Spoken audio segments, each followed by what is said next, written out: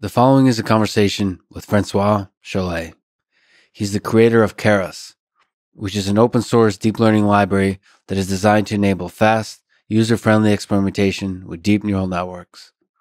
It serves as an interface to several deep learning libraries, most popular of which is TensorFlow, and it was integrated into the TensorFlow main code base a while ago. Meaning, if you want to create, train, and use neural networks, probably the easiest and most popular option is to use Keras inside TensorFlow. Aside from creating an exceptionally useful and popular library, François is also a world-class AI researcher and software engineer at Google.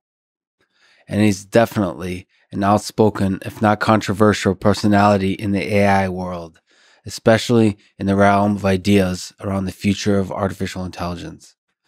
This is the Artificial Intelligence Podcast. If you enjoy it, subscribe on YouTube, give it 5 stars on iTunes, support it on Patreon, or simply connect with me on Twitter at Lex Fridman, spelled Fridman. And now, here's my conversation with François Chollet. You're known for not sugarcoating your opinions and speaking your mind about ideas in AI, especially on Twitter. It's one of my favorite Twitter accounts. So, what's one of the more controversial ideas you've expressed online and gotten some heat for?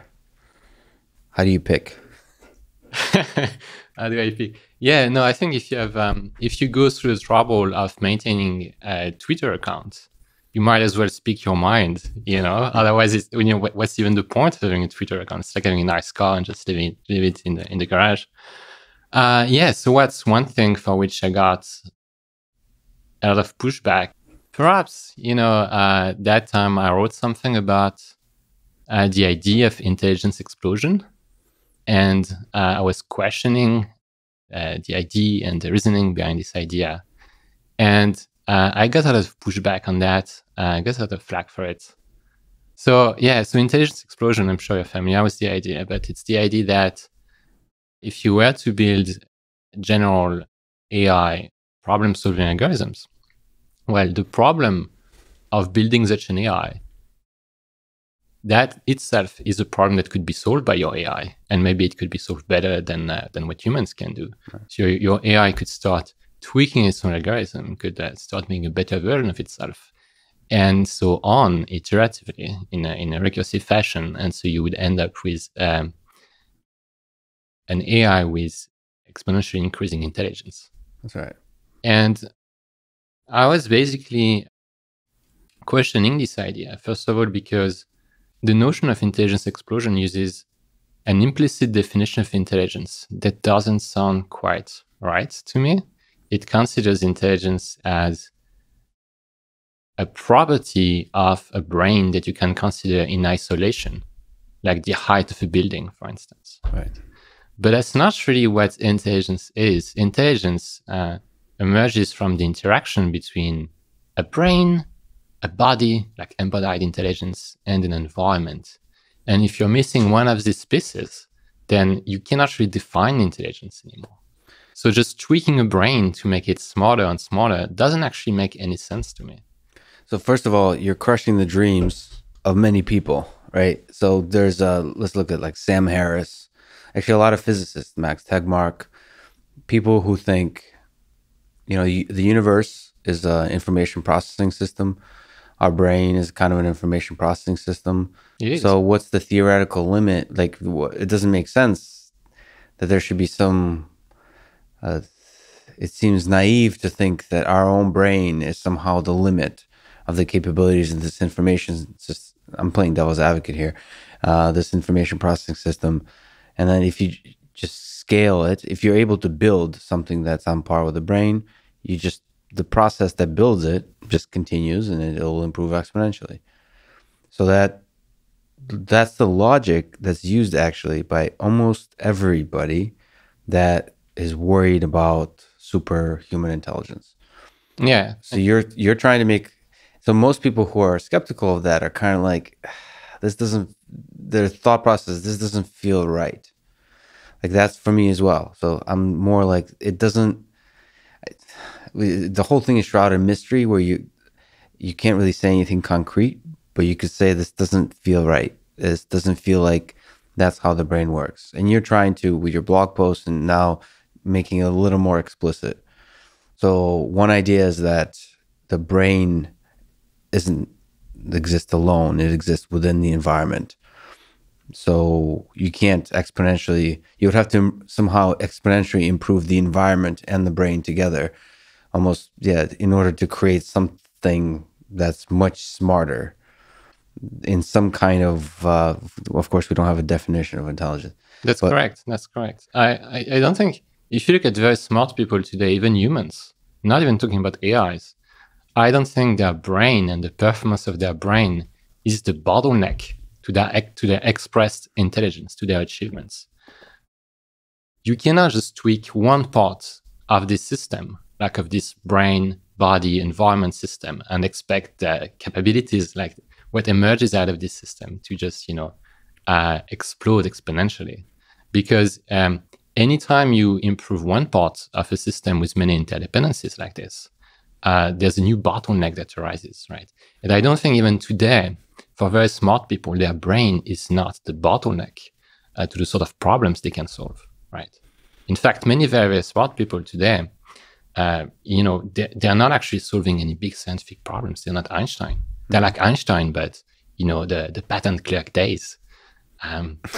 Like Einstein became Einstein because this was a meeting of a genius with a big problem at the right time, right?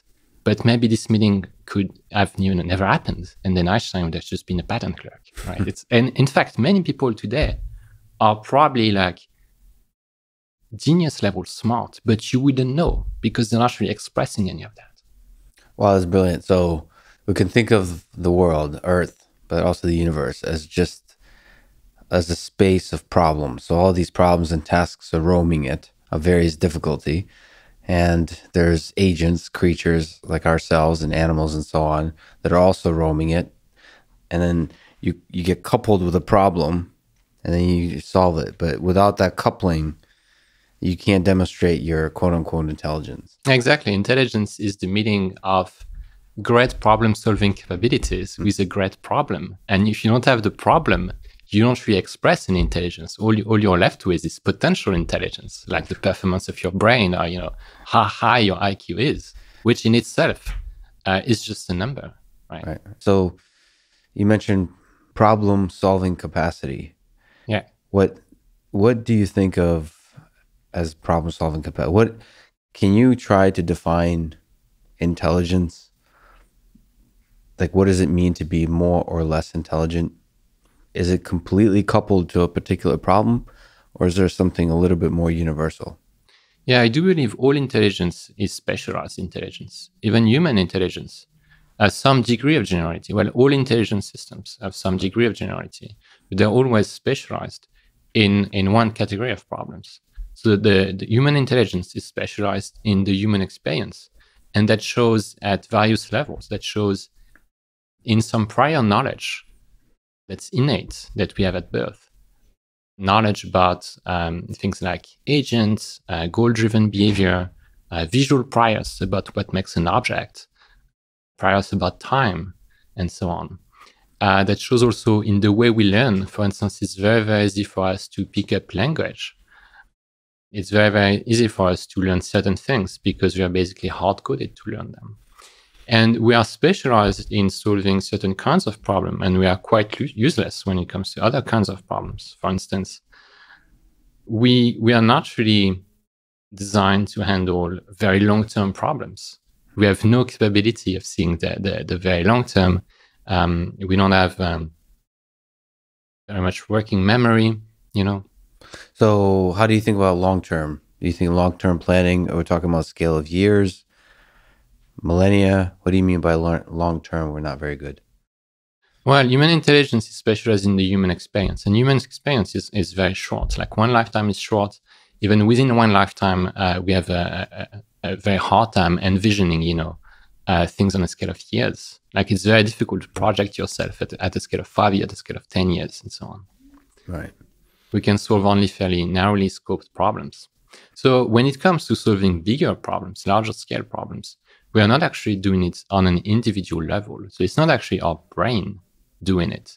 we have this thing called civilization, right? Which is itself a sort of problem-solving system, a sort of artificial intelligence system, right? Right. And it's not running on one brain, it's running on a network of brains. In fact, it's running on much more than a network of brains. It's running on a lot of infrastructure like books and computers and the internet and human institutions and so on.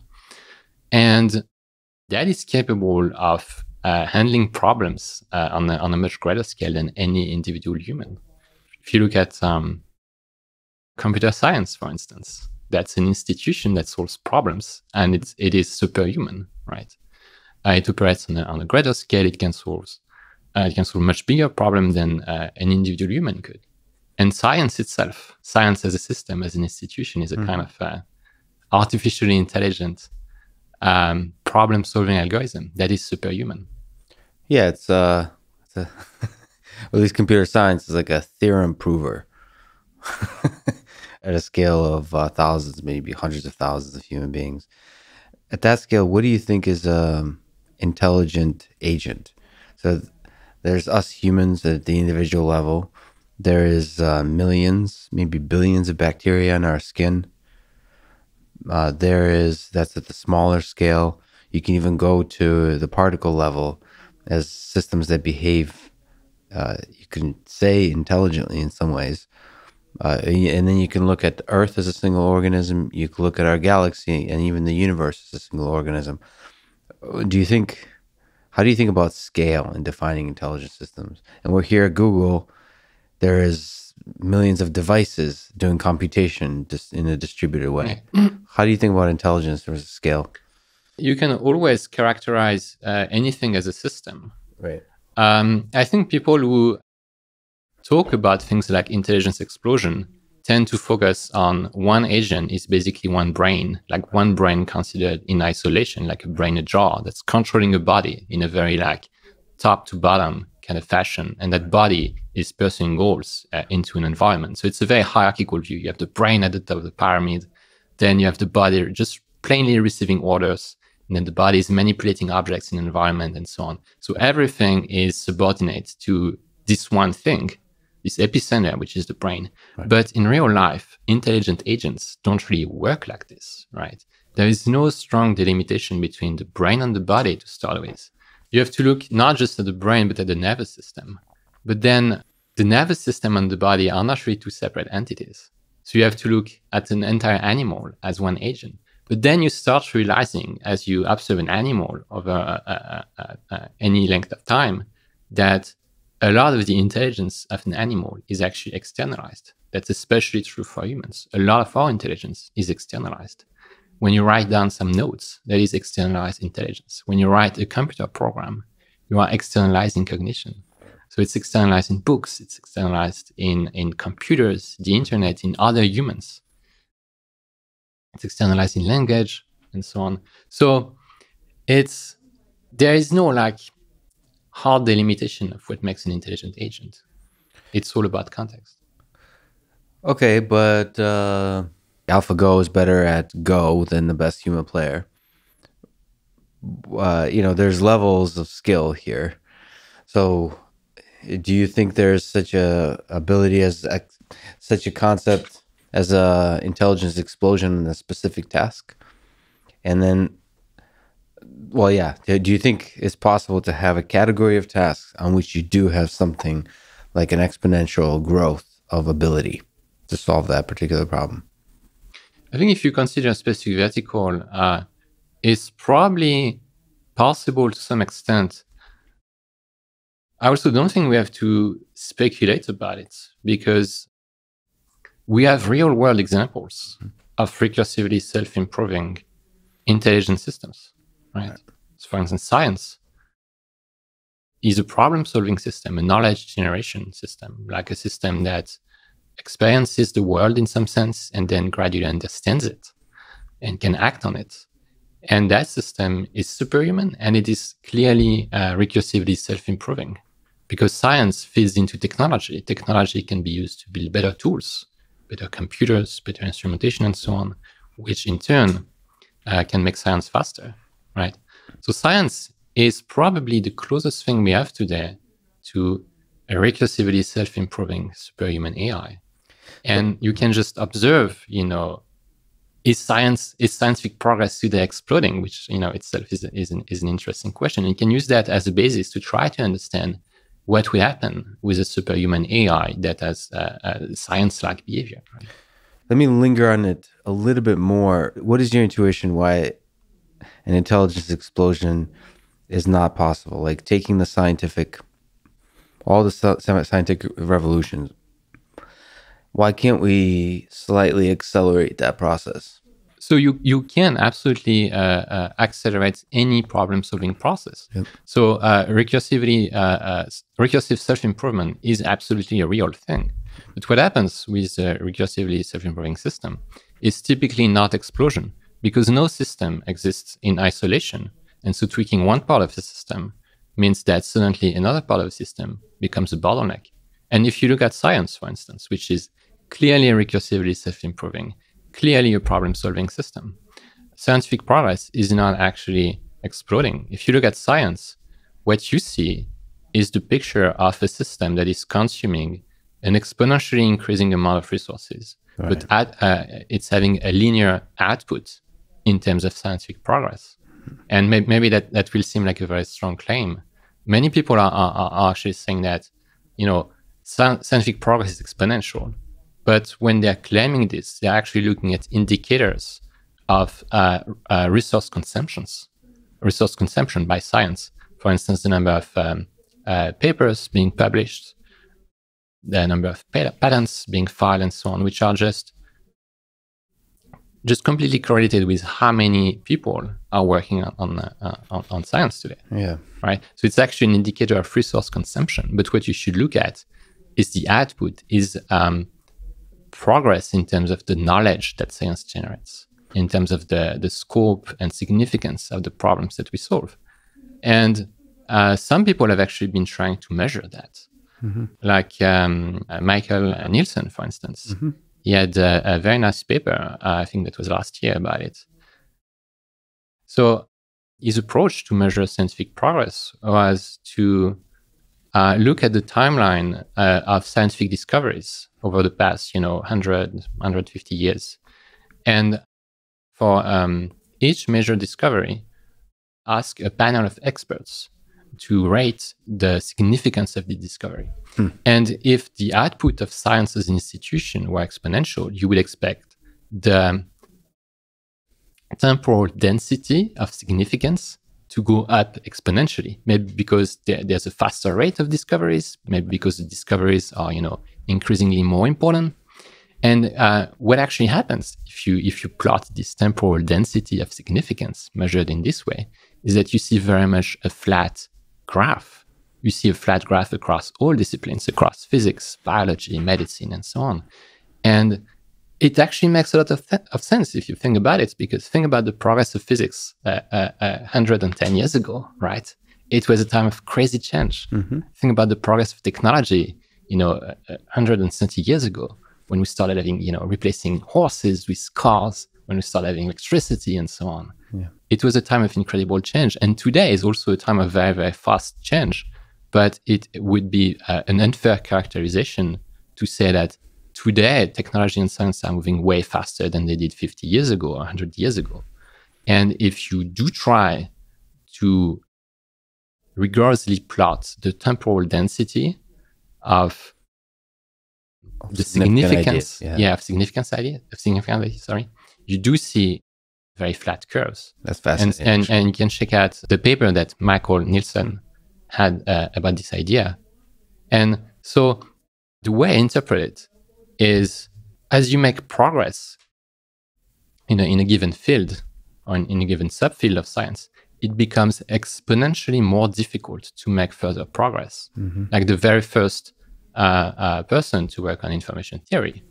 If you enter a new field and it's still the very early years, there's a lot of low-hanging fruit you can pick. That's right, yeah. But the next generation of researchers is going to have to dig much harder, actually, to make smaller discoveries, a probably larger number of smaller discoveries. And to achieve the same amount of impact, you're going to need a much greater headcount. And that's exactly the picture you're seeing with science, is that the number of scientists and engineers is in fact increasing exponentially. The amount of computational resources that are available to science is increasing exponentially and so on. So the resource consumption of science is exponential, but the output in terms of progress, in terms of significance, is linear. And the reason why is because, and even though science is recursively self-improving, meaning that scientific progress turns into technological progress, which in turn helps science. If you look at computers, for instance, are a product of science, and computers are tremendously useful in speeding up science. The internet, same thing. The internet is a technology that's made possible by very recent scientific advances. And itself, because it enables scientists to network, to communicate, to exchange papers and ideas much faster, it is a way to speed up scientific progress. So even though you're looking at a recursively self-improving system, it is consuming exponentially more resources to produce the same amount of problem solving very much. So that's a fascinating way to paint it. And certainly that holds for the deep learning community, right? If you look at the temporal, what did you call it? The temporal density of significant ideas. If you look at in deep learning, I think, I'd have to think about that, but if you really look at significant ideas in deep learning, they might even be decreasing. So I do believe the per paper significance is decreasing, but the amount of papers is still today exponentially increasing. So I think if you look at an aggregate, my guess is that you would see linear progress. Linear progress. If you were to sum the significance of all papers, you would see roughly linear progress. And in my opinion, it is not a coincidence that you're seeing linear progress in science despite exponential resource consumption. I think the resource consumption is dynamically adjusting itself to maintain linear progress, because we as a community expect linear progress, meaning that if we start investing less and seeing less progress, it means that suddenly there are some lower hanging fruits that become available and someone's going to step up and pick them, right? So it's very much like a market, right, for discoveries and ideas. But there's another fundamental part which you're highlighting, which is a hypothesis as science, or like the space of ideas. Any one path you travel down, it gets exponentially more difficult to get to develop new ideas. Yes. And your sense is that's going to hold across our mysterious universe. Yes, well, exponential progress triggers exponential friction. So that if you tweak one part of a system, suddenly some other part becomes a bottleneck, right? For instance, let's say you develop some device that measures its own acceleration, and then it has some engine and it outputs even more acceleration in proportion of its own acceleration, and you drop it somewhere. It's not going to reach infinite speed because it exists in a certain context. So the air around it is going to generate friction. It's going to block it at some top speed. And even if you were to consider the broader context and lift the bottleneck there, like the bottleneck of friction, then some other part of the system would start stepping in and creating exponential friction, maybe the speed of light or whatever. And this definitely holds true when you look at the problem-solving algorithm that is being run by science as an institution, science as a system. As you make more and more progress, despite having this recursive self-improvement component, you are encountering exponential friction. Like the more researchers you have working on different ideas, the more overhead you have in terms of communication across researchers. If you look at, you were mentioning quantum mechanics, right? Well, if you want to start making significant discoveries today, significant progress in quantum mechanics, there is an amount of knowledge you have to ingest, which is huge. So there is a very large overhead to even start to contribute. There is a large amount of overhead to synchronize across researchers and so on.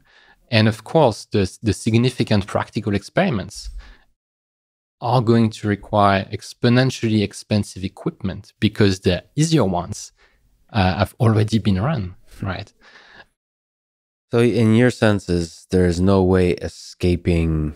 There's no way of escaping this kind of friction with artificial intelligence systems. Yeah, no, I think science is a very good way to model what would happen with a superhuman recursively self-improving AI. That's your And sense. I mean, that's my intuition. It's not like a mathematical proof of Right. anything. That's not my point. Like I'm not trying to prove anything. I'm just trying to make an argument to question the narrative of intelligence explosion, which is quite a dominant narrative. And you do get a lot of pushback if you go against it. Because so for many people, right, AI is not just a subfield of computer science. It's more like a belief system, Right. like this belief that the world is headed towards an event, the singularity, past which, AI will become, will go exponential very much, and the world will be transformed, and humans will become obsolete. And if you go against this narrative, because it is not really a scientific argument, but more of a belief system, it is part of the identity of many people. If you go against this narrative, it's like you're attacking the identity of people who believe in it. It's almost like saying God doesn't exist or something. Right.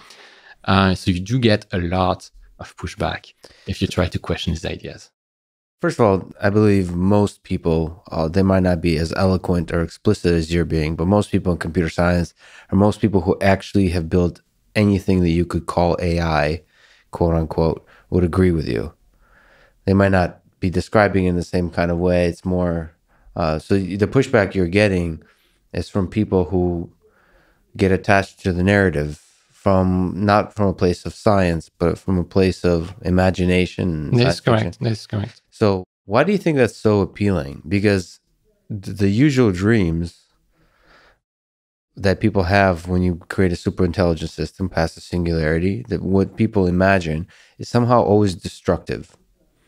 Do you have, if you were put on your psychology hat, why is it so appealing to imagine the ways that all of human civilization will be destroyed? I think it's a good story. It's a good story. And very interestingly, it mirrors religious stories, right? Religious mythology. If you look at the mythology of most civilizations, it's about the world being headed towards some final event in which the world will be destroyed and some new world order will arise that will be mostly spiritual, like the apocalypse, followed by paradise, probably, right? Yeah. It's a very appealing story on a fundamental level. And we all need stories. We all need stories to structure the way we see the world, especially at timescales that are beyond our ability to make predictions, right? So on a more serious, non-exponential explosion question, do you think there will be a time when we'll create something like human level intelligence or intelligent systems that will make you sit back and be just surprised at damn how smart this thing is? That doesn't require exponential growth or exponential improvement, but what's your sense in a timeline and so on that's where you'll be really surprised at certain capabilities? And we'll talk about limitations in deep learning and so on. When do you think in your lifetime you'll be really damn surprised? Around 2013, 2014, I was many times surprised by the capabilities of deep learning, actually. Right. Yeah. That was before we had assessed exactly what deep learning could do and could not do. And it felt like a time of immense potential. And then we started, narrowing it down. But I was very surprised. I would say it has already happened. Was there a moment, there must have been a day in there where your surprise was almost bordering on the belief of the narrative that we just discussed? Was there a moment, because you've written quite eloquently about the limits of deep learning, was there a moment that you thought that maybe deep learning is limitless? No, I don't think I've ever believed this. What was really shocking is that it worked, right? It worked at all, yeah. Yeah. But there's a big jump between being able to do really good computer vision and human level intelligence. So I don't think at any point I was under the impression that the results we got in computer vision meant that we were very close to human level intelligence. I don't think we're very close to human level intelligence. I do believe that there's no reason why we won't achieve it at some point. I also believe that, it's the problem with talking about human level intelligence is that implicitly you're considering like an axis of intelligence with different levels. Right. But that's not really how intelligence works. Intelligence is very multidimensional. And so there's the question of capabilities, but there's also the question of being human-like. And it's two very different things. Like you can build potentially very advanced intelligent agents that are not human-like at all. And you can also build very human-like agents. And these are two very different things, right? Right. Let's go from the philosophical to the practical. Can you give me a history of Keras and all the major deep learning frameworks that you kind of remember in relation to Keras and in general, TensorFlow, Theano, the old days? Can you give a brief overview, Wikipedia-style history and your role in it before we return to AGI discussions? Yeah, that's a broad topic. So I started working on Keras. It was a name Keras at the time. I actually picked the name like just the day I was going to release it. So I started working on it in February 2015. And so at the time, there weren't too many people working on deep learning, maybe like fewer than 10,000. The software tooling was not very developed. So the main deep learning library was Caffe, which was mostly C++. Why do you say Caffe was the main one? Caffe was vastly more popular than Theano in late 2014, early 2015. Caffe was the one library that everyone was using for computer vision. And computer vision was the most popular problem. Absolutely. At the time. Like convnets was like the subfield of deep learning that everyone was working on. Right. So myself, in late 2014, I was actually interested in RNNs, in recurrent neural networks, which was a very niche topic at the time, right? It really took off around 2016. And so I was looking for good tools. I had used Torch 7, I had used Theano a lot in Kaggle competitions. I had used Caffe, and there was no like good solution for RNNs at the time. Like there was no reusable open source implementation of an LSTM, for instance. So I decided to build my own. And at first, the pitch for that was, it was going to be mostly around LSTM, recurrent neural networks. It was going to be in Python. An important decision at the time that was kind of not obvious is that the models would be defined via Python code, which was kind of like going against the mainstream at the time, because Caffe, Pylon 2, and so on, like all the big libraries, were actually going with the approach of having static configuration files in YAML to define models. Yeah. So some libraries were using code to define models, like Torch 7, obviously, but that was not Python. Lasagne was like a Theano-based, very early library that was, I think, developed. I don't remember exactly, probably late 2014. It's Python as well. It's Python as well. It was like on top of Theano.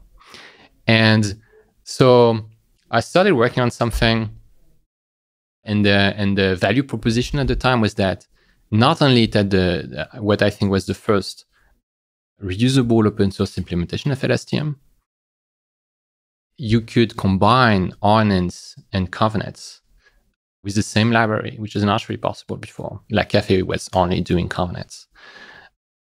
And it was kind of easy to use because, so before I was using Theano, I was actually using scikit-learn, and I loved scikit-learn for its usability. So I drew a lot of inspiration from scikit-learn when I made Keras. It's almost like scikit-learn for neural networks. Yeah, the fit function. Exactly, the fit function, like reducing a complex string loop to a single function call, right? And of course, some people will say, this is hiding a lot of details, but that's exactly the point, right? The magic is the point. Right. So it's magical, but in a good way. It's magical in the sense that it's delightful, yeah. Right? Yeah. I'm actually quite surprised. I didn't know that it was born out of desire to implement RNNs and LSTMs. It was. That's fascinating. So you were actually one of the first people to really try to attempt to get the major architectures together. And it's also interesting, you made me realize that was a design decision at all, is defining the model in code. Just, I'm putting myself in your shoes, whether the YAML, especially if Caffe was the most popular. It was the most popular by far at the time. If I were, I didn't like the YAML thing, but it makes more sense that you will put in a configuration file the definition of a model. That's an interesting gutsy move to stick with defining it in code. Just if you look back. Other libraries were doing it as well, but it was definitely the more niche option. Yeah. Okay, Keras, and then... Keras. So I released Keras in March 2015, and it got users pretty much from the start. So the deep learning community was very, very small at the time. Lots of people were starting to be interested in LSTM. So it was kind of released at the right time because it was offering an easy-to-use LSTM implementation, exactly at the time where lots of people started to be intrigued by the capabilities of RNN, RNNs for NLP. So it grew from there.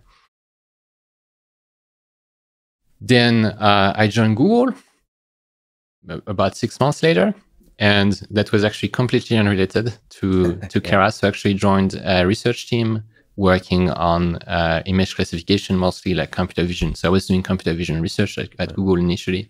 And immediately when I joined Google, I was exposed to the early internal version of TensorFlow. And the way it appeared to me at the time, and that was definitely the way it was at the time, is that this was an improved version of Theano. Mm-hmm. So I immediately knew I had to port Keras to this new TensorFlow thing. Mm-hmm. And I was actually very busy as a new Googler. Mm-hmm. So I had not time to work on that. But then in November, I think it was November 2015, TensorFlow got released. And it was kind of like my wake-up call that, hey, I had to actually go and make it happen. So in December, I ported Keras to run on top of TensorFlow. But it was not exactly a port. It was more like a refactoring where I was abstracting away all the backend functionality into one module so that the same code base could run on top of multiple backends. Right. Yeah. So on top of TensorFlow or Theano. And for the next year, Theano, stayed as the default option. It was, it was easier to use, somewhat less buggy. It was much faster, especially when it came to RNNs. But eventually, TensorFlow overtook it, right? And TensorFlow, the early TensorFlow, has similar architectural decisions as Theano, yeah. Right? So it was a natural transition. Yeah, absolutely. So what? That's still Keras is a side, almost fun project, right? Yeah. So it was not my job assignment. It was not. I was doing it on the side. So and even though it grew to have a lot of users for a deep learning library at the time, like throughout 2016. But I wasn't doing it as my main job. Right. So things started changing in, I think it must have been maybe October 2016, so 1 year later. So Rajat, who was the lead on TensorFlow, basically showed up one day in our building. Yeah. Where I was doing I was doing research and things like, so I did a lot of computer vision research, also collaborations with Christian Zugedi on deep learning for theorem proving. That was a really interesting research topic. Mm-hmm. And so Rajat was saying, hey, we saw Keras, we like it, we saw that you're at Google, why don't you come over for like a quarter and work with us? And I was like, yeah, that sounds like a great opportunity. Let's do it. And so I started working on integrating the Keras API into TensorFlow more tightly. So what followed up is a sort of like temporary TensorFlow-only version of Keras that was in TensorFlow.contrib for a while, and finally moved to TensorFlow Core. And, I've never actually gotten back to my old team doing research. Well, it's kind of funny that somebody like you who dreams of, or at least sees the power of AI systems that reason and theorem proving we'll talk about, has also created a system that makes the most basic kind of Lego building that is deep learning super accessible, super easy, so beautifully so. It's a funny irony that there's both, you're responsible for both things. But so TensorFlow 2.0 is kind of, there's a sprint. I don't know how long it'll take, but there's a sprint towards the finish. What do you look What are you working on these days? What are you excited about? What are you excited about in 2.0? I mean, eager execution. There's so many things that just make it a lot easier to work. What are you excited about, and what's also really hard? What are the problems you have to kind of solve? So I've spent the past year and a half working on TensorFlow 2. And it's been a long journey. I'm actually extremely excited about it. I think it's a great product. It's a delightful product compared to TensorFlow 1. We've made huge progress. So on the Keras side, what I'm really excited about is that, previously Keras has been this very easy to use, high-level interface to do deep learning. But if you wanted to, if you wanted a lot of flexibility, the Keras framework, was probably not the optimal way to do things compared to just writing everything from scratch. Right. So in some way, the framework was getting in the way. And in TensorFlow 2, you don't have this at all, actually. You have the usability of the high-level interface, but you have the flexibility of this lower-level interface. And you have this spectrum of workflows where you can get more or less usability and flexibility trade-offs depending on your needs, right? You can write everything from scratch, and you get a lot of help doing so by subclassing models and writing custom train loops using eager execution. It's very flexible, it's very easy to debug, it's very powerful. But all of this integrates seamlessly with higher level features up to the classic Keras workflows, which are very scikit-learn-like and are ideal for a data scientist, machine learning engineer type of profile. So now you can have the same framework offering the same set of APIs that enable a spectrum of workflows that are more or less low level, more or less high level, that are suitable for profiles ranging from researchers to data scientists and everything in between. Yeah, so that's super exciting. I mean, it's not just that, it's connected to all kinds of tooling. I mean, you can go on mobile, you can go with TensorFlow Lite, you can go in the cloud with serving and so on, and all is connected together. Now, some of the best software written ever is often done by one person, sometimes two. So at Google, you're now seeing sort of Keras having to be integrated, and TensorFlow, I'm sure, has a ton of engineers working on. So, and there's, I'm sure, were a lot of tricky design decisions to be made. How does that process usually happen from at least your perspective? What are the debates like? Is there a lot of thinking, considering different options and so on? Yes. So a lot of the time I spend at Google is actually discussing design discussions, right? Writing design docs, participating in design review meetings, and so on. This is, as important as actually writing the code. Right. There's a lot of thought. There's a lot of thought and a lot of care that is taken in coming up with these decisions and taking into account all of our users, because TensorFlow has this extremely diverse user base, right? It's not like just one user segment where everyone has the same needs. We have small scale production users, large scale production users. We have startups. We have researchers. It's all over the place, and we have to cater to all of their needs. If I just look at the standard debates of C++ or Python, there's some heated debates. Do you have those at Google? I mean, they're not heated in terms of emotionally, but there's probably multiple ways to do it right. So how do you arrive through those design meetings at the best way to do it, especially in deep learning where the field is evolving as you're doing it? Is there some magic to it? Is there some magic to the process? I don't know if there's magic to the process, but there definitely is a process. So making design decisions is about satisfying a set of constraints, but also trying to do so in the simplest way possible, because this is what can be maintained, this is what can be expanded in the future. So you don't want to naively satisfy the constraints by just, for each capability you need available, you're going to come up with one argument in your API and so on. Right. You want to design APIs that are modular and hierarchical, so that they have an API surface that is as small as possible, right? And you want this modular hierarchical architecture to reflect the way that domain experts think about the problem.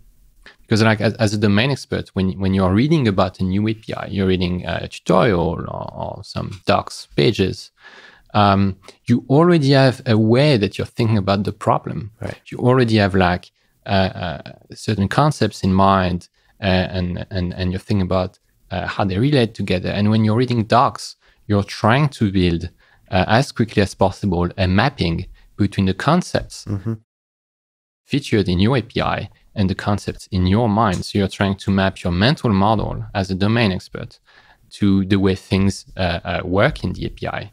So you need an API and an underlying implementation that are reflecting the way people think about these things.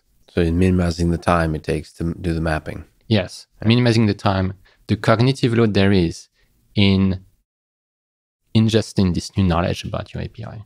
An API should not be self-referential or referring to implementation details. It should only be referring to domain-specific concepts that people already understand. Brilliant. So what's the future of Keras and TensorFlow look like? What does TensorFlow 3.0 look like?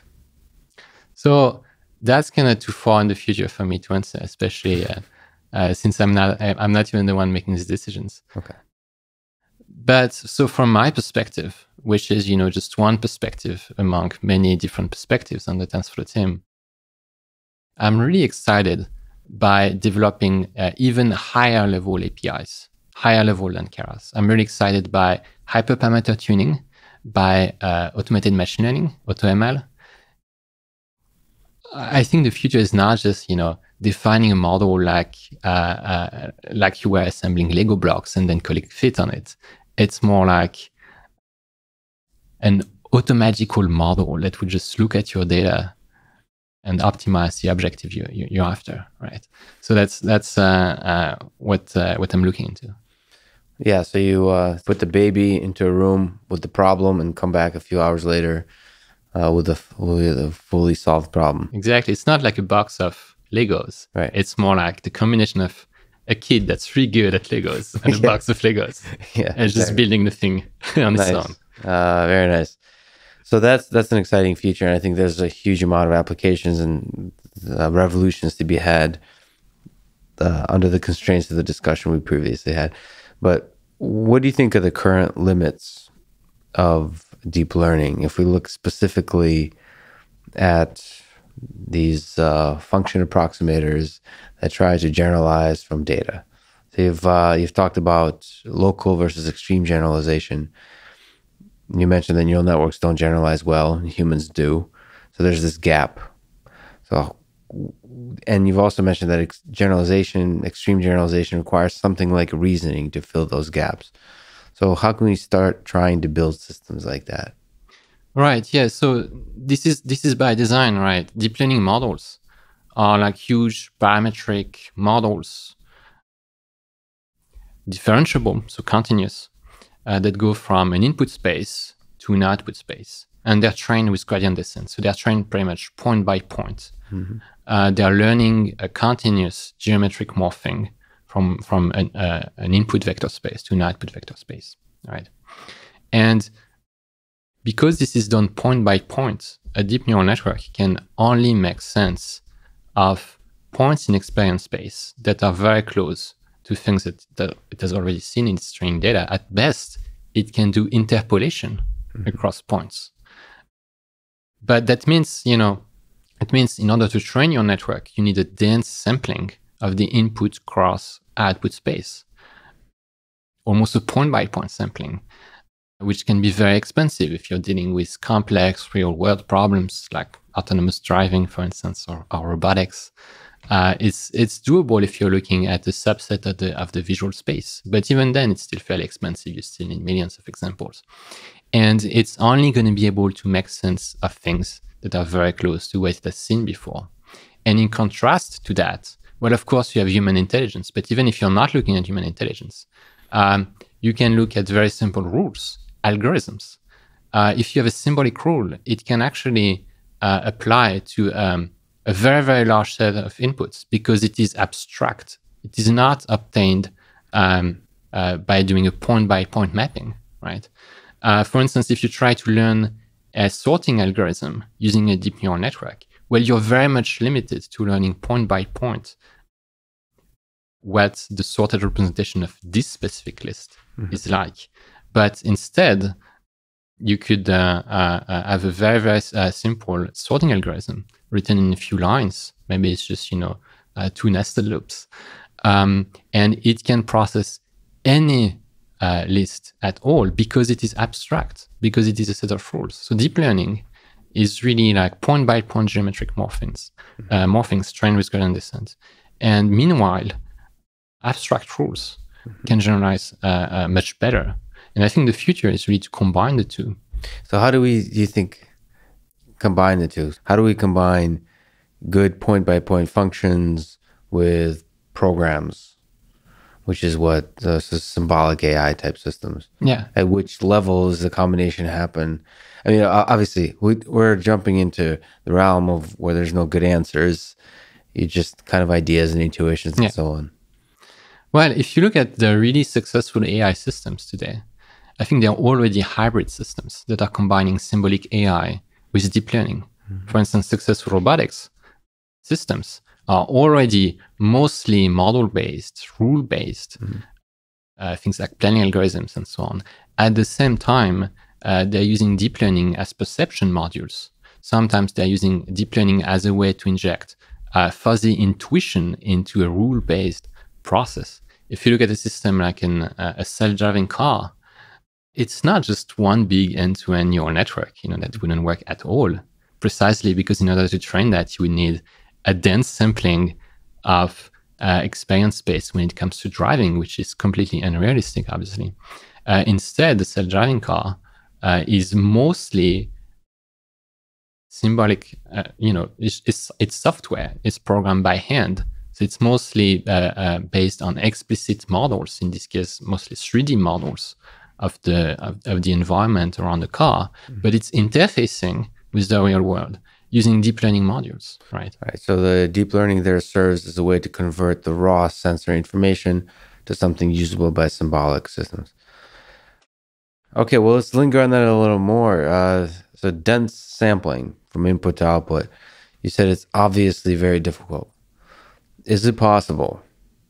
In the case of self-driving, you mean? Let's say self-driving, right? Self-driving for many people. Let's not even talk about self-driving. Let's talk about steering. So staying inside the lane.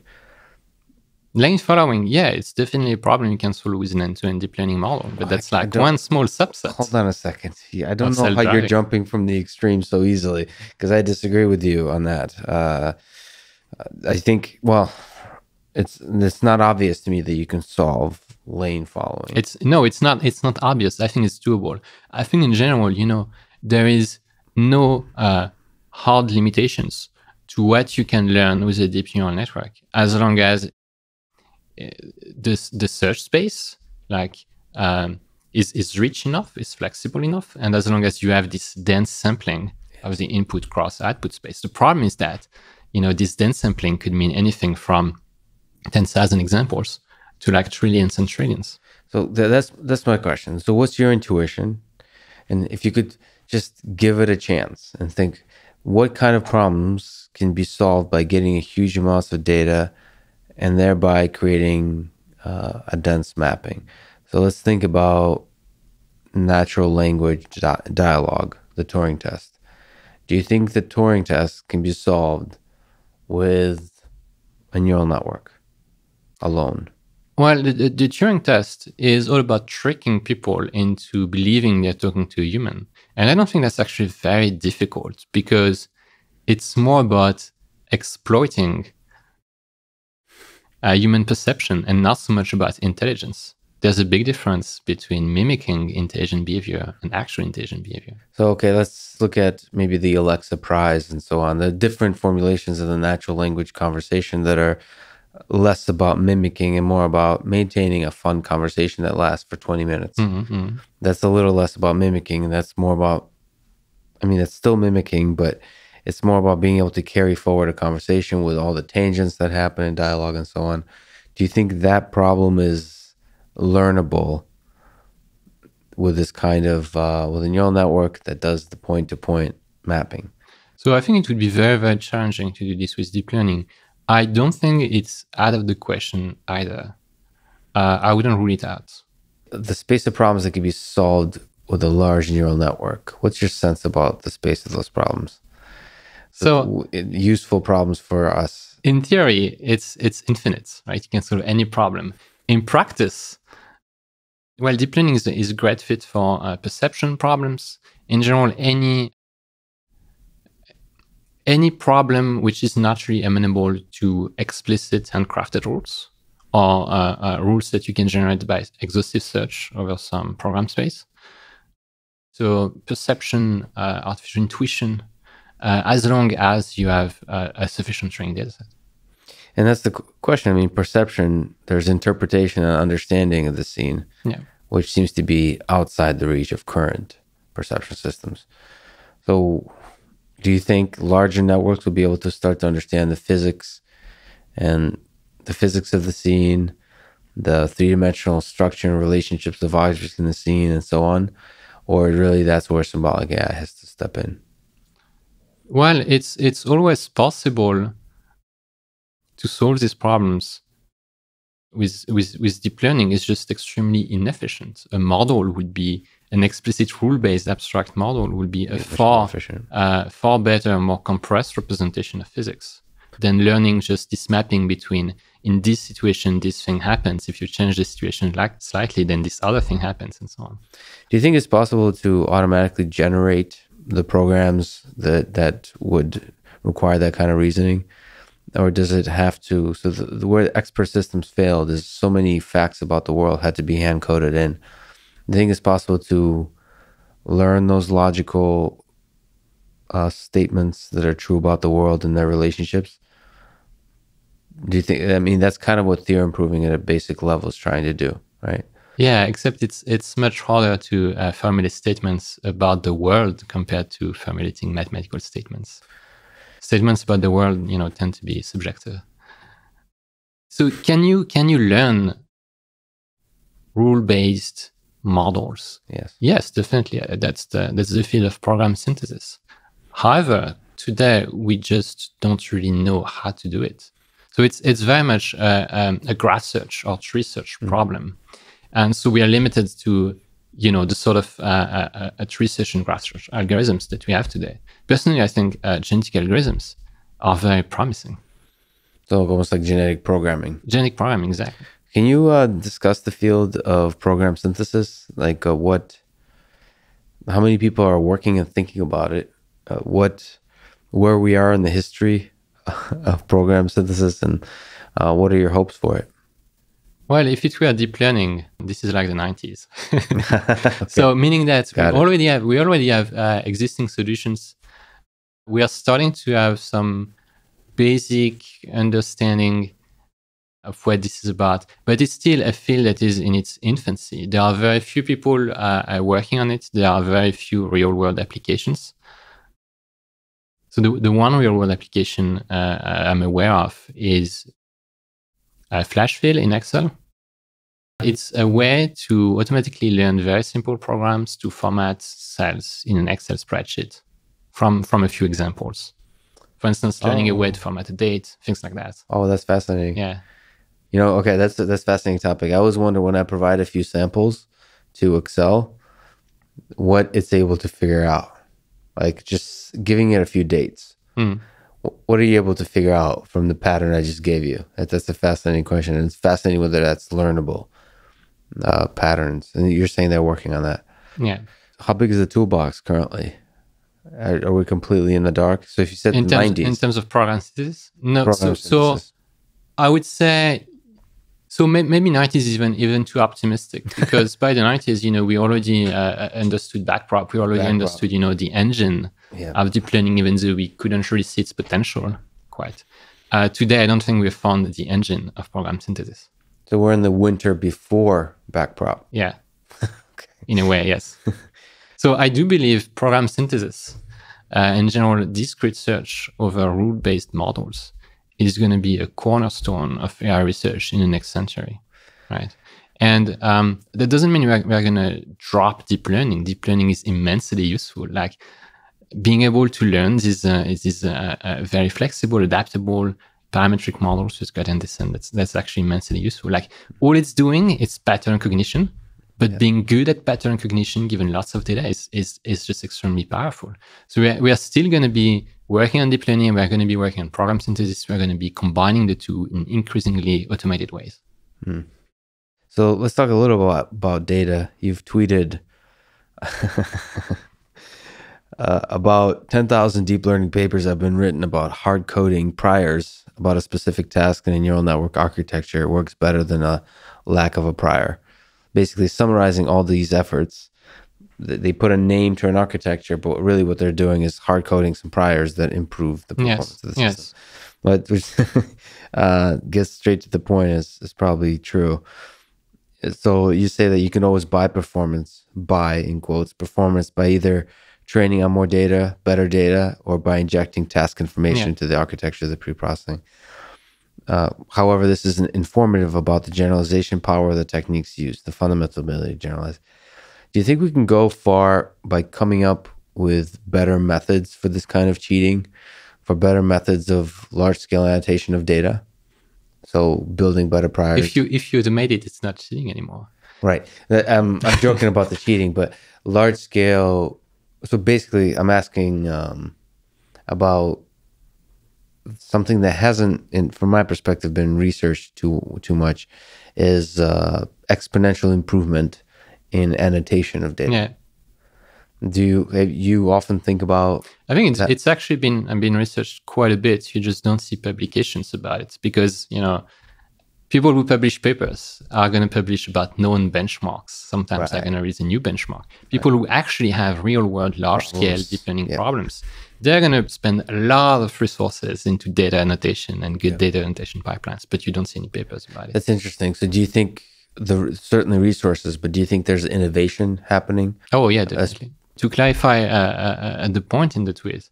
So machine learning in general is the science of generalization. You want to generate knowledge that can be reused across different data sets, across different tasks. Right. And if instead you're looking at one data set and then you are hard coding knowledge about this task into your architecture, this is no more useful than training a network and then saying, oh, I found these weight values perform well, right?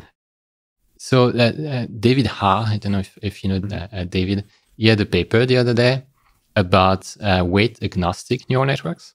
And this is a very interesting paper because it really illustrates the fact that an architecture, even without weights, an architecture is knowledge about a task. It encodes knowledge.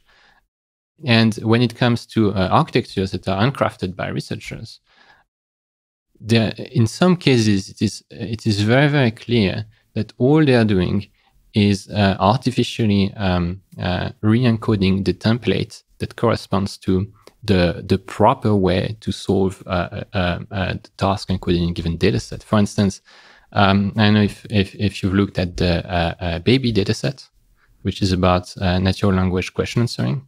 It is generated by an algorithm. So this is question answer pairs that are generated by an algorithm. The algorithm is following a certain template. Turns out, if you craft a network that literally encodes this template, you can solve this data set with nearly 100% accuracy, right? But that doesn't actually tell you anything about how to solve question answering in general, which is the point. Right. The question is just to linger on it, whether it's from the data side or from the size of the network. I don't know if you've read the blog post by Rich Sutton, The Bitter Lesson, where he says the biggest lesson that we can read from 70 years of AI research is that general methods that leverage computation are ultimately the most effective. So as opposed to figuring out methods that can generalize effectively, do you think we can get pretty far by just having something that leverages computation and the improvement of computation. Yeah, so I think Rich is making a very good point, which is that a lot of these papers, which are actually all about manually hard coding prior knowledge about a task into some system, doesn't have to be deep learning architecture, but into some system, right? These papers are not actually making any impact. Instead, what's making really long-term impact is very simple, very general systems that are really agnostic to all these tricks, because these tricks do not generalize. And of course, the one general and simple thing that you should focus on is that which leverages computation, because computation, the availability of large-scale computation has been, increasing exponentially following Moore's law. So if your algorithm is all about exploiting this, then your algorithm is suddenly exponentially improving, right? So I think Rich is definitely right. However, he's right about the past 70 years. He's like assessing the past 70 years. Right. I am not sure that this assessment will still hold true for the next 70 years. It might to some extent. I suspect it will not, because the truth of his assessment is a function of the context, right? Yeah. In which this research took place.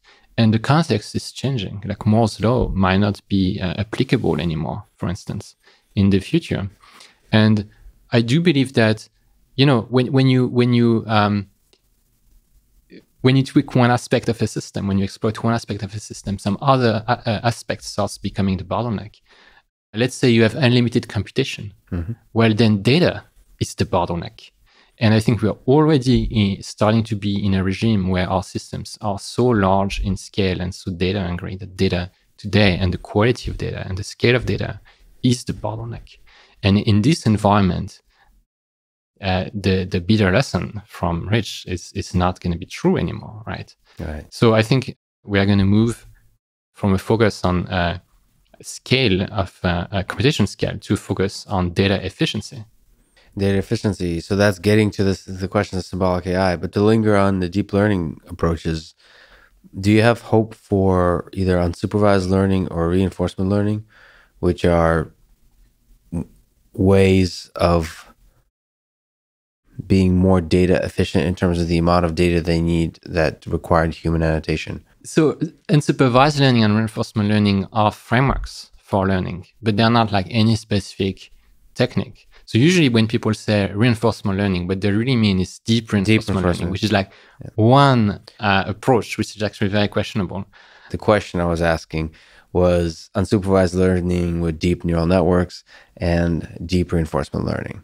Well, these are not really data efficient, because you're still leveraging, these huge parametric models trained point by point with gradient descent. It is more efficient in terms of the number of annotations, right. The density of annotations you need. So the idea being to learn the latent space around which the data is organized, and then map the sparse annotations into it. And sure, I mean, that's clearly a very good idea.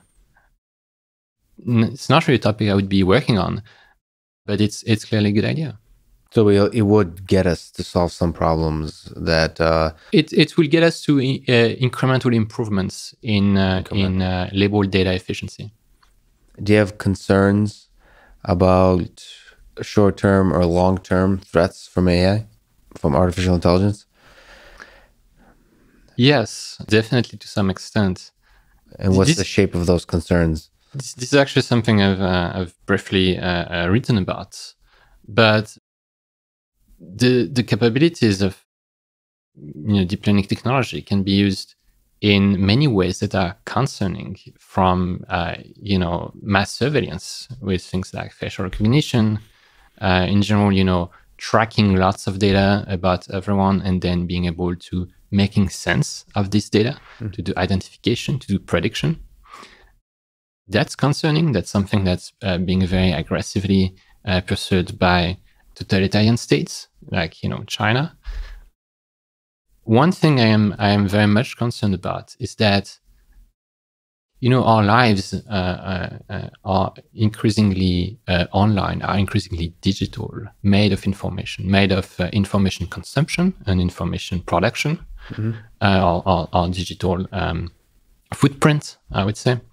And if you absorb all of this data and you are in control of where you consume information, social networks and so on, recommendation engines, then you can build a sort of reinforcement loop for human behavior. You can observe the state of your mind at time t. You can predict how you would react to different pieces of content, how to get you to move your mind, in a certain direction, and then you can feed you the specific piece of content that would move you in a specific direction. And you can do this at scale, at scale in terms of doing it continuously in real time. You can also do it at scale in terms of scaling this to many, many people, to entire populations. So potentially artificial intelligence, even in its current state, if you combine it with the internet, with the fact that we have all of our lives are moving to digital devices and digital information consumption and creation, what you get is the possibility to achieve mass manipulation of behavior and mass psychological control. And this is a very real possibility. Yeah, so you're talking about any kind of recommender system. Yeah. Or let's look at the YouTube algorithm, Facebook, anything that recommends content you should watch next. Yeah. And it's fascinating to think that there's some aspects of human behavior that you can, say a problem of, is this person hold Republican beliefs or Democratic beliefs? And it's just a trivial, that's an objective function. And you can optimize and you can measure and you can turn everybody into a Republican or everybody into a Democrat. Absolutely. Yeah. I do believe it's true. So the human mind is very...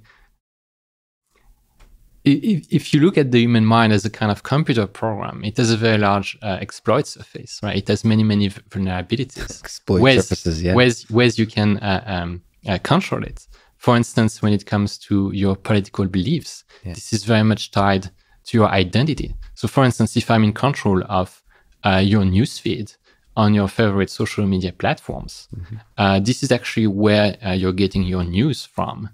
And I can choose to only show you news that will make you see the world in a specific way, right? But I can also, create incentives for you to post about some political beliefs. And then when I get you to express a statement, if it's a statement that me as the controller, I want to reinforce, I can just show it to people who will agree and they will like it. And that will reinforce the statement in your mind. If this is a statement I want you to, this is a belief I want you to abandon, I can, on the other hand, show it to opponents, right, who will attack you. And then because they attack you, at the very least, next time you will think twice about posting it. But maybe you will even, start believing this because you got pushback, right? So there are many ways in which social media platforms can potentially control your opinions. And today, so all of these things are already being controlled by AI algorithms. These algorithms do not have any explicit political goal today. Well, potentially they could, like if some totalitarian government takes over, social media platforms and decides that, now we're going to use this not just for mass surveillance, but also for mass opinion control and behavior control. Very bad things could happen. But what's really fascinating and actually quite concerning is that even without an explicit intent to manipulate, you're already seeing very dangerous dynamics in terms of how these content recommendation algorithms behave. Because right now, the goal, the objective function of these algorithms is to maximize engagement, right? Which seems fairly innocuous at first, right? However, it is not because content that will maximally engage people, get people to react in an emotional way, get people to click on something, it is very often content that is not healthy to the public discourse. For instance, fake news are far more likely to get you to click on them than real news, simply because they are not constrained to reality, so they can be as outrageous, as surprising, as good stories as you want, because they're artificial, right? Yeah. To me, that's an exciting world because so much good can come. So there's an opportunity to educate people. You can balance people's worldview with other ideas. So there's so many objective functions. The space of objective functions that create better civilizations is large, arguably infinite. But there's also a large space that creates division and destruction, civil war, a lot of bad stuff. And the worry is naturally, probably that space is bigger, first of all. And if we don't explicitly think about what kind of effects are going to be observed from different objective functions, then we're going to get into trouble. But the question is, how do we get into rooms and have discussions? So inside Google, inside Facebook, inside Twitter, and think about, okay, how can we drive up engagement and at the same time create a good society? Is it even possible to have that kind of philosophical discussion?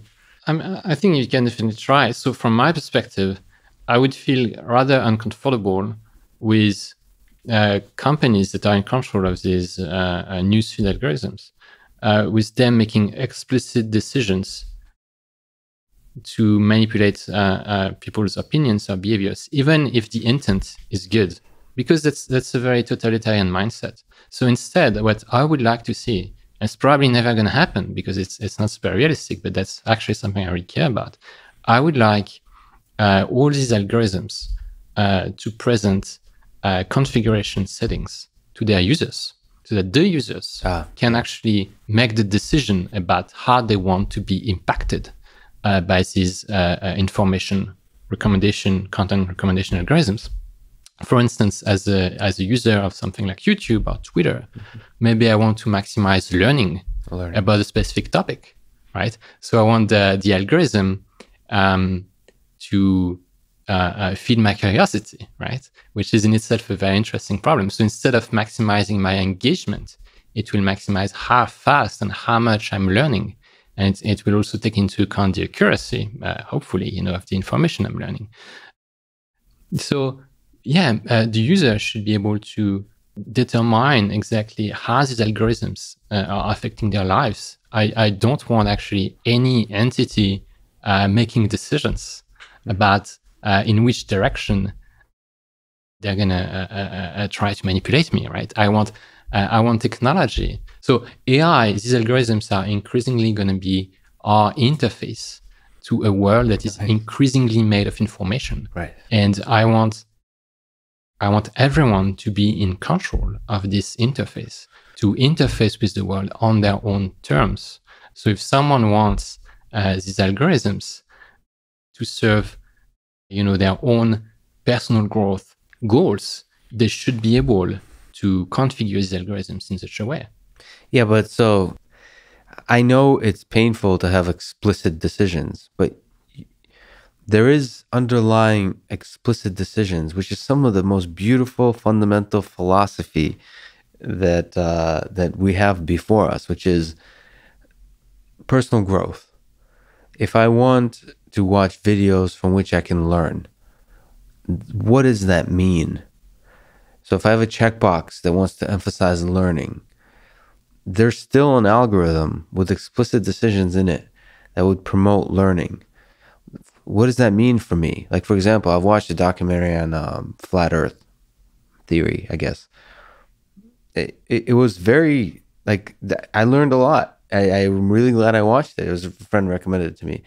Not because I don't have such an allergic reaction to crazy people as my fellow colleagues do, but it was very eye opening, and for others it might not be. From others, they might just get turned off from that. Same with Republican and Democrat. And what it's a non-trivial problem. And first of all, if it's done well, I don't think it's something that wouldn't happen, that that YouTube wouldn't be promoting or Twitter wouldn't be. It's just a really difficult problem. How to give people control. Well, it's mostly an interface design problem. Right. The way I see it, you want to create technology that's like a mentor or a coach or an assistant, so that it's not your boss, right?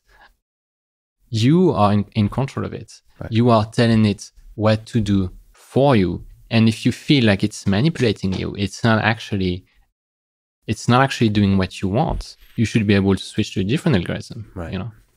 So that fine-tuned control, and you kind of learn that you're trusting the human collaboration. I mean, that's how I see autonomous vehicles too, is giving as much information as possible, and you learn that dance yourself. Yeah, Adobe, I don't know if you use Adobe product for like Photoshop. I use Photoshop. Yeah.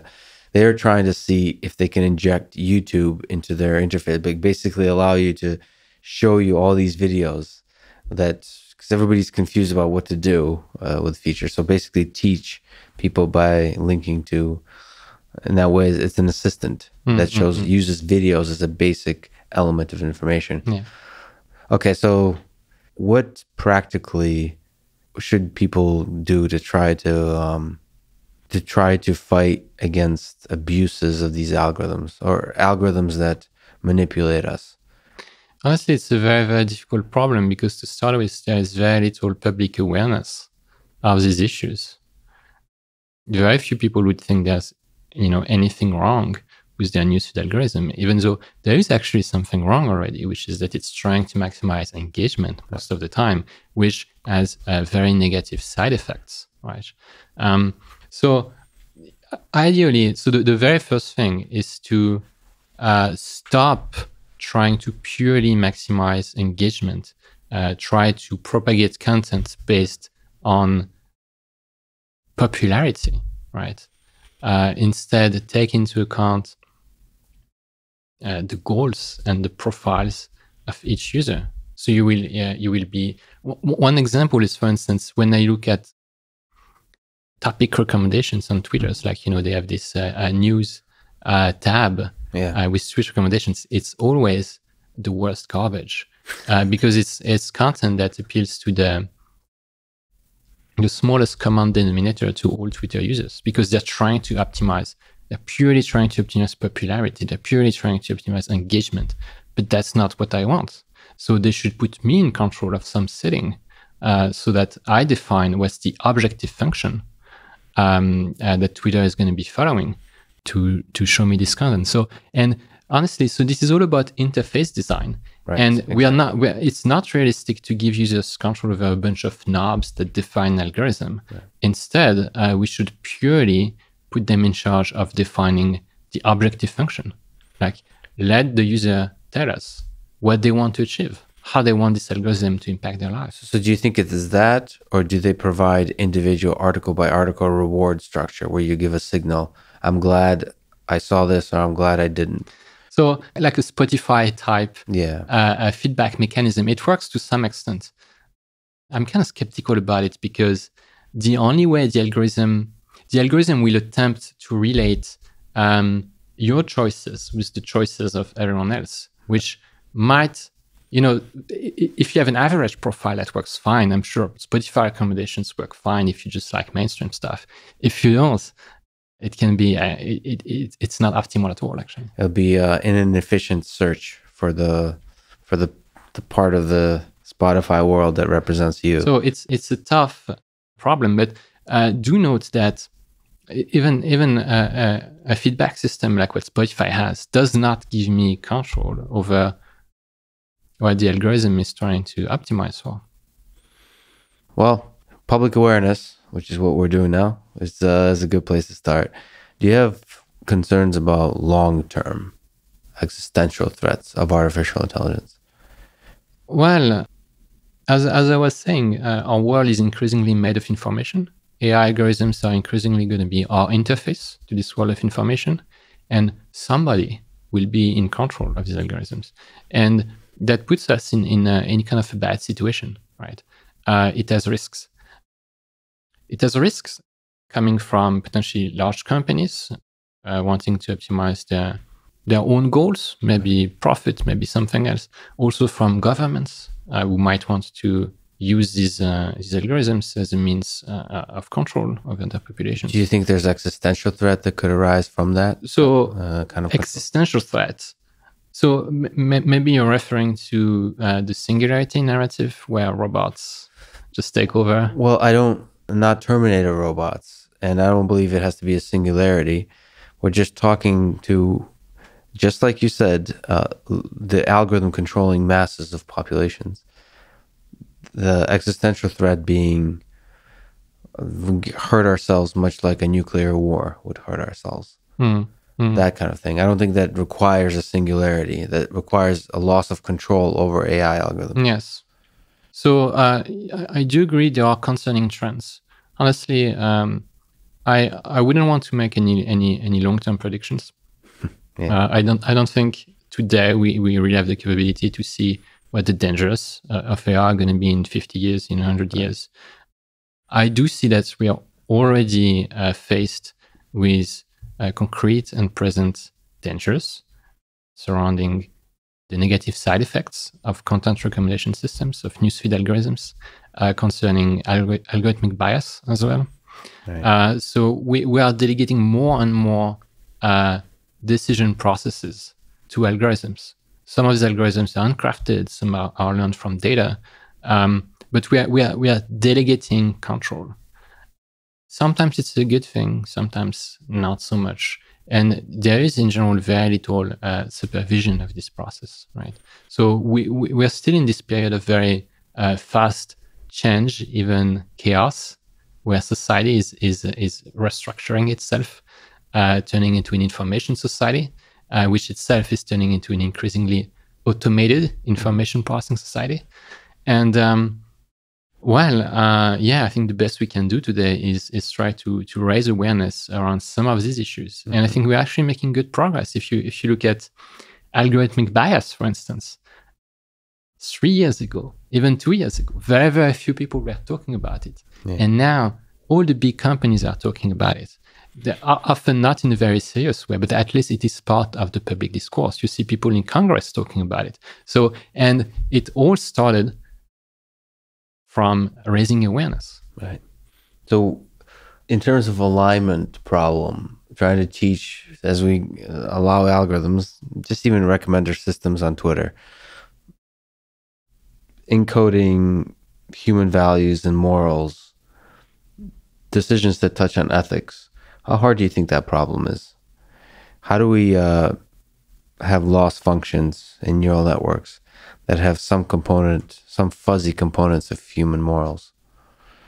Well, I think this is really all about objective function engineering, which is probably going to be increasingly a topic of concern in the future. Like for now, we're just using very naive loss functions because the hard part is not actually what you're trying to minimize, it's everything else. But as the everything else is going to be increasingly automated, we're going to be focusing our human attention on increasingly high-level components, like what's actually driving the whole learning system, like the objective function. So loss function engineering is going to be, loss function engineer is probably going to be a job title in the future, you know.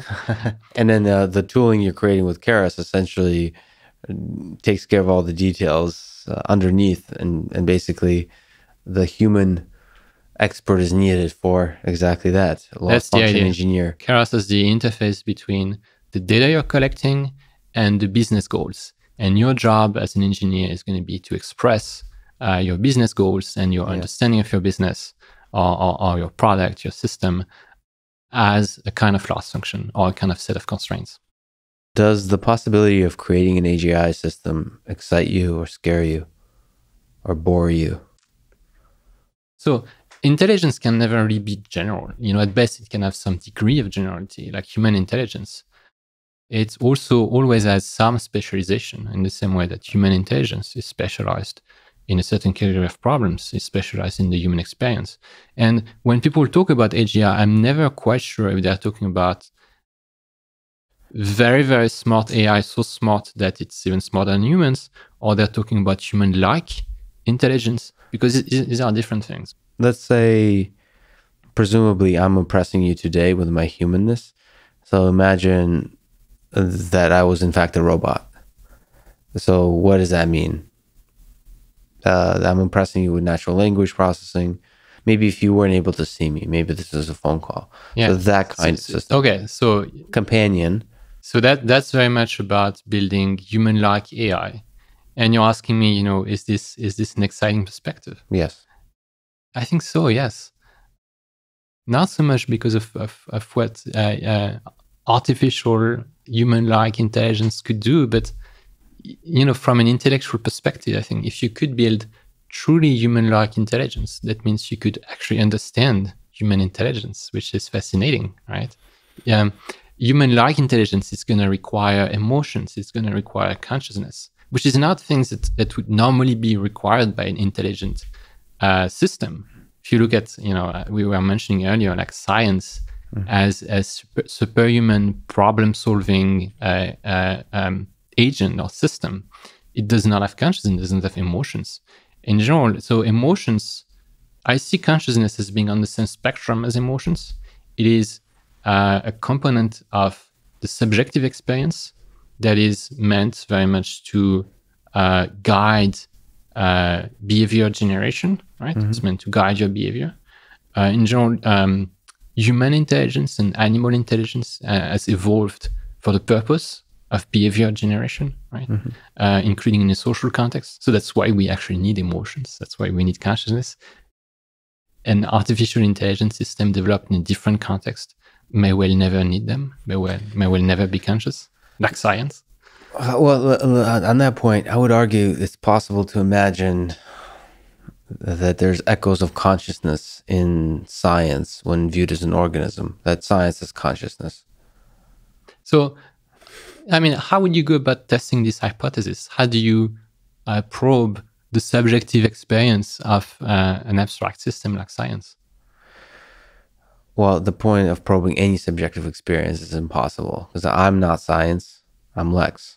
So I can't probe another entity's, it's no more than bacteria on my skin. You're Lex, I can ask you questions about your subjective experience and you can answer me. And that's how I know you're conscious. Yes, but that's because we speak the same language.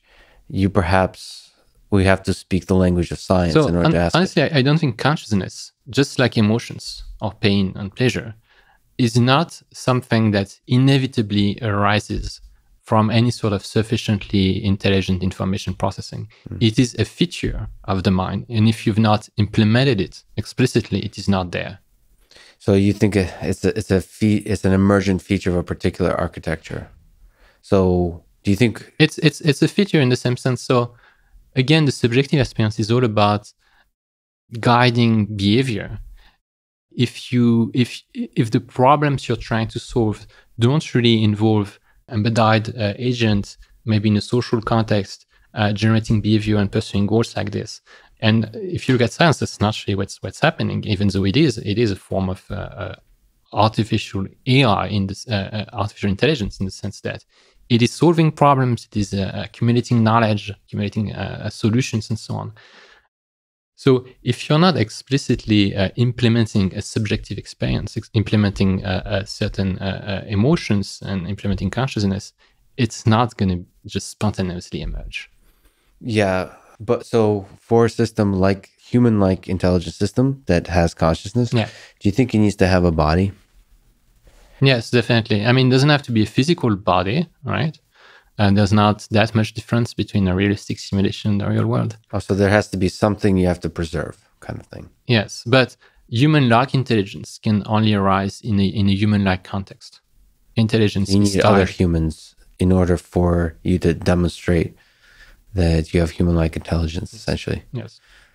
So what kind of test and demonstration would be sufficient for you to demonstrate human-like intelligence? Yeah. Just out of curiosity, you've talked about, in terms of theorem proving and program synthesis, I think you've written about that there's no good benchmarks for this. Yeah. That's one of the problems. So let's talk program synthesis. So what do you imagine is a good? I think it's related questions for human-like intelligence and for program synthesis. What's a good benchmark for either or both? Right. So, I mean, you're actually asking two questions, which is one is about quantifying intelligence and comparing the intelligence of an artificial system to the intelligence of a human. And the other is about the degree to which this intelligence is human-like. It's actually two different questions. So if you look, you mentioned earlier the Turing test. Right. Well, I actually don't like the Turing test because it's very lazy. It's all about completely bypassing the problem of defining and measuring intelligence, right, and instead delegating to a human judge or a panel of human judges. Yes. So it's a total cop out, right? If you want to measure how human-like an agent is, I think you have to make it interact with other humans. Maybe it's not necessarily a good idea to have these other humans be the judges. Maybe you should just observe behavior and compare it to what a human would actually have done. When it comes to measuring how smart, how clever an agent is, and comparing that to the degree of human intelligence. So we're already talking about two things, right? The degree, kind of like the magnitude of an intelligence, and its direction, right? Like the norm of a vector, right, and its direction. Yeah. And the direction is like human likeness, and the magnitude, the norm, is intelligence. Right. You could call it intelligence, right? So the direction, your sense, the space of directions that are human-like is very narrow. Yeah. So the way you would measure the magnitude of intelligence in a system in a way that also enables you to compare it to that of a human. Well, if you look at different benchmarks for intelligence today, they're all too focused on skill at a given task. Like skill at playing chess, skill at playing Go, skill at playing Dota. Mm-hmm. And I think that's not the right way to go about it, because you can always beat a human at one specific task. The reason why our skill at playing Go or at juggling or anything is impressive is because we are expressing this skill within a certain set of constraints. If you remove the constraints that we have one lifetime, that we have this body, and so on, if you remove the context, if you have unlimited string data, if you can have access to, for instance, if you look at juggling, if you have no restriction on the hardware, then achieving arbitrary levels of skill is not very interesting and says nothing about the amount of intelligence you've achieved. So if you want to measure intelligence, you need to rigorously define what intelligence is, which in itself, it's a very challenging problem. And do you think that's possible? To define intelligence, yes, absolutely. I mean, you can provide. Many people have provided, some definition. I have my own definition. Where does your definition begin if it doesn't end? Well, I think intelligence is essentially the efficiency with which you turn experience into generalizable programs. So what that means is it's the efficiency with which you turn a sampling of experience space into the ability to process a larger chunk of experience space. So measuring skill can be one proxy across many different tasks, can be one proxy for measuring intelligence. But if you want to only measure skill, you should control for two things. You should control for the amount of experience that your system has and the priors that your system has. Right. But if you look at two agents and you give them the same priors and you give them the same amount of experience, there is one of the agents that is going to learn programs, representation, something, a model that will perform well on the larger chunk of experience space than the other. And that is the smarter agent, right? Yeah, so if you fix the experience, which generate better programs. Yeah. Better meaning more generalizable. That's really interesting. I mean, that's a very nice, clean definition of. Oh, by the way, in this definition, it is already very obvious that intelligence has to be specialized because you're talking about experience space. Right. You're talking about segments of experience space. You're talking about priors and you're talking about experience. All of these things define the context in which intelligence emerges. And you can never look at the totality of experience space, right? So intelligence has to be specialized. But it can be sufficiently large, the experience space, even though specialized. There's a certain point when the experience space is large enough to where it might as well be general. It feels general. It looks general. Sure. I mean, it's very relative. Like, for instance, many people would say human intelligence is general. In fact, it is quite specialized. We can definitely build systems that start from the same innate priors as what humans have at birth, because we already understand fairly well what sort of priors we have as humans.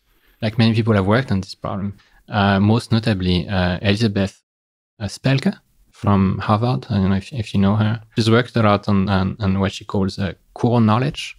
And it is very much about trying to determine and describe what priors we are born with. Like language skills and so on, all that kind of stuff. Exactly. So we have some pretty good understanding of what priors we are born with. So I've actually been working on a benchmark for the past couple of years, on and off. I hope to be able to release it at some point.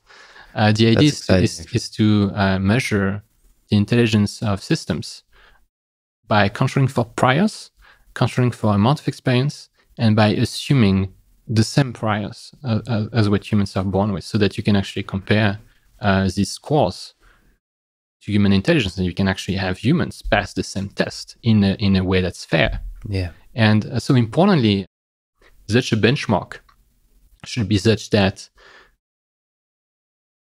any amount of practicing does not increase your score. So try to picture a game where no matter how much you play this game, that does not change your skill at the game. Can you picture that? As a person who deeply appreciates practice, I cannot actually.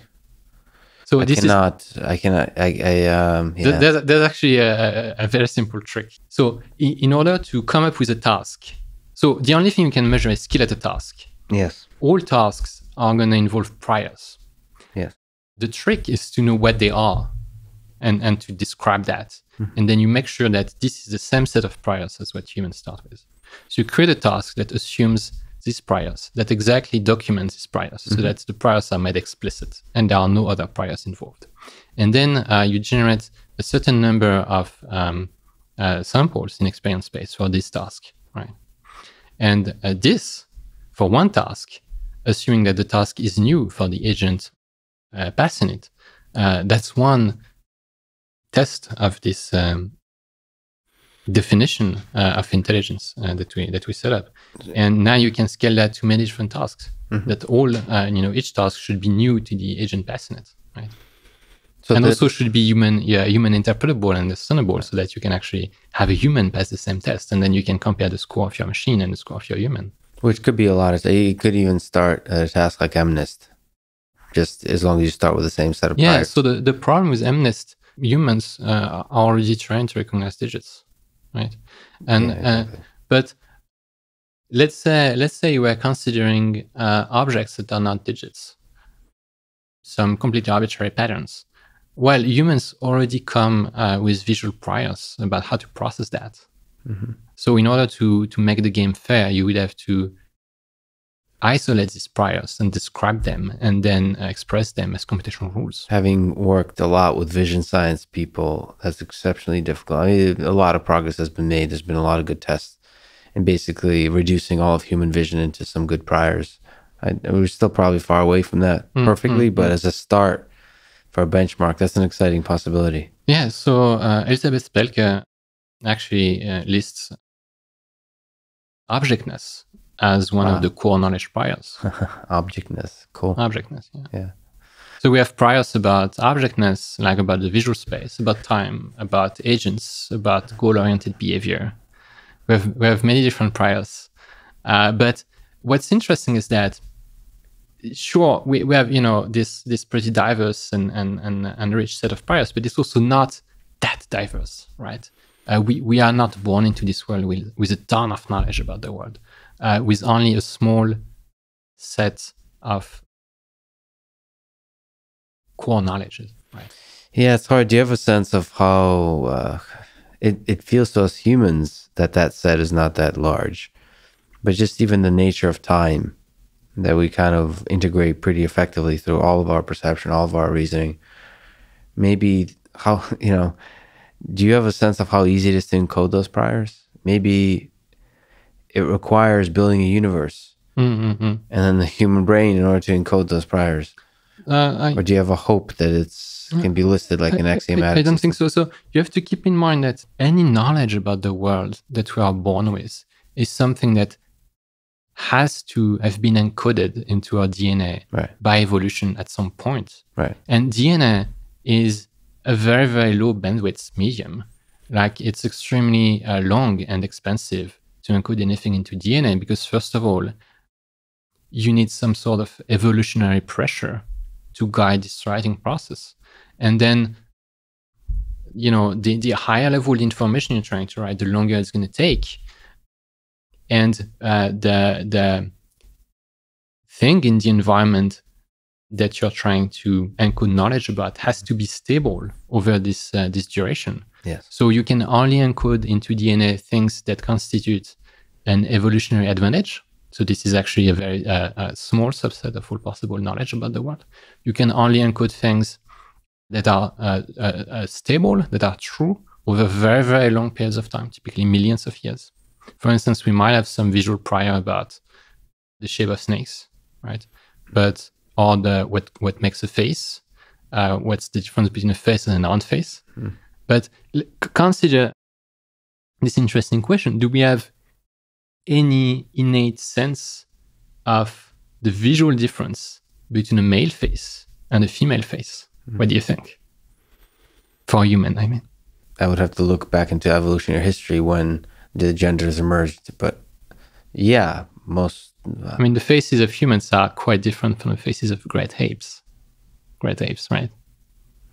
Yeah, so, like that's interesting. But you couldn't tell the face of a female chimpanzee from the face of a male chimpanzee, probably. Yeah, and I don't think us humans have evolved that ability. So we do have innate knowledge of what makes a face, but it's actually impossible for us to have any DNA encoded knowledge of the difference between a female human face and a male human face, because that knowledge, that information came up into the world actually very recently.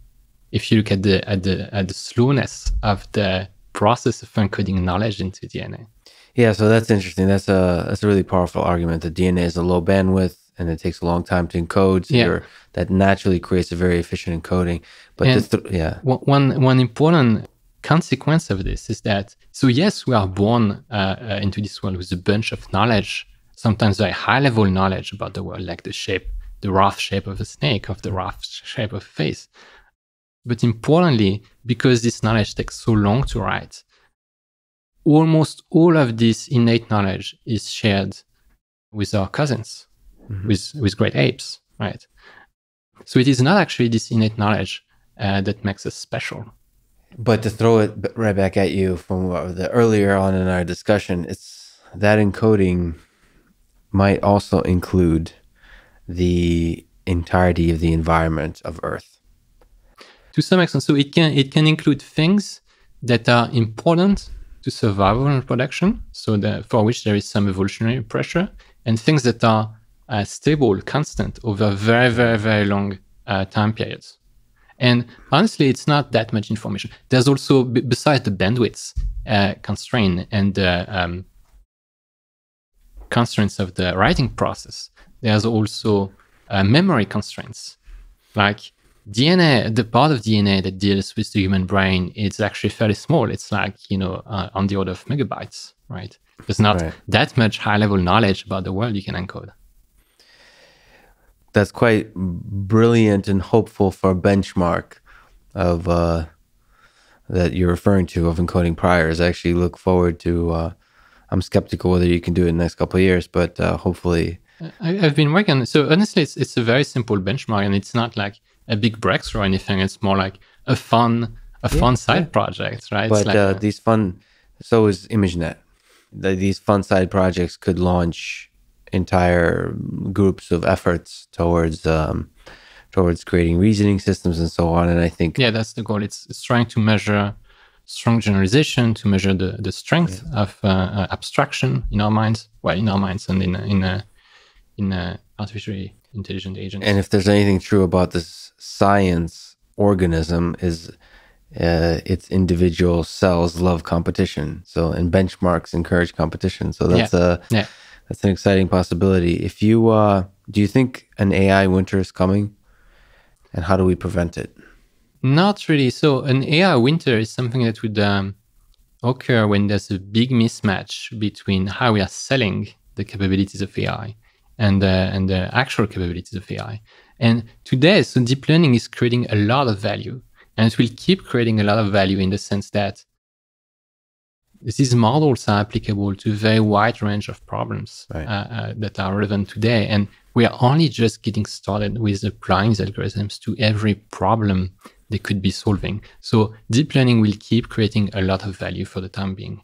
What's concerning, however, is that there's a lot of hype around deep learning and around AI. There are lots of people are overselling the capabilities of these systems, not just the capabilities, but also overselling the fact that they might be more or less, brain-like, given a kind of a mystical aspect to these technologies, and also overselling the pace of progress, which, it might look fast in the sense that we have this exponentially increasing number of papers. But again, that's just a simple consequence of the fact that we have ever more people coming into the field. Doesn't mean the progress is actually exponentially fast. Like, let's say you're trying to raise money for your startup or your research lab. You might want to tell, grandiose stories to your investors about how deep learning is just like the brain and how it can solve all these incredible problems like self-driving and robotics and so on. And maybe you can tell them that the field is progressing so fast and we are going to have AGI within 15 years or even 10 years.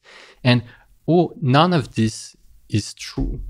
And every time you're saying these things, and an investor or a decision maker believes them, well, this is like the equivalent of taking on credit card debt, but for trust, right? Yeah. And maybe this will this will be what enables you to raise a lot of money, but ultimately you are creating damage. You are damaging the field. So that's the concern, is that debt. That's what happens with the other AI winters. Is the concern is, you actually tweeted about this with autonomous vehicles, right? There's almost every single company now have promised that they will have full autonomous vehicles by 2021, 2022. Yeah. That's a good example of the consequences of overhyping the capabilities of AI and the pace of progress. So because I work especially a lot recently in this area, I have a deep concern of what happens when all of these companies, after having invested billions, have a meeting and say, how much did we actually, first of all, do we have an autonomous vehicle? The answer will definitely be no. And second would be, wait a minute, we've invested $1, $2, $3, $4 billion into this and we made no profit. And the reaction to that may be going very hard in another direction. Yes. That might impact even other industries. And that's what we call an AI winter, is when there is backlash, where no one believes any of these promises anymore because they've turned out to be big lies the first time around. Yeah. And this will definitely happen to some extent for autonomous vehicles, because the public and decision makers have been convinced that, around 2015, they've been convinced by these people who are trying to raise money for their startups and so on, that L5 driving was coming in maybe 2016, maybe 2017, maybe 2018. Now we're in 2019, we're still waiting for it. And so I don't believe we are going to have a full-on AI winter, because we have these technologies that are producing a tremendous amount of real value, right? Yeah. But there is also too much hype. So there will be some backlash, especially there will be backlash. So, some startups are trying to sell the dream of AGI, right?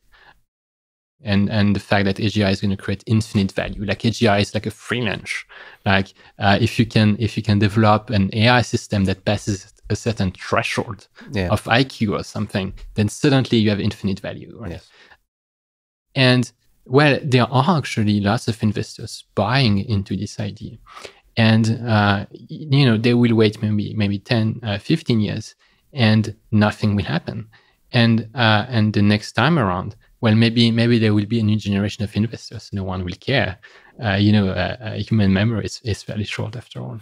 I don't know about you, but because I've spoken about AGI sometimes poetically, and I get a lot of emails from people giving me, they're usually like large manifestos of they say to me that they have created an AGI system, or they know how to do it, and there's a long write-up of how to do it. I get a lot of these emails, yeah.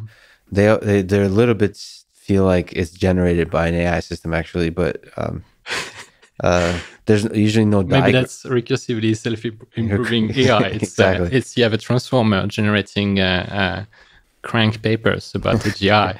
So the question is about, because you have a good radar for crank papers, how do we know they're not onto something?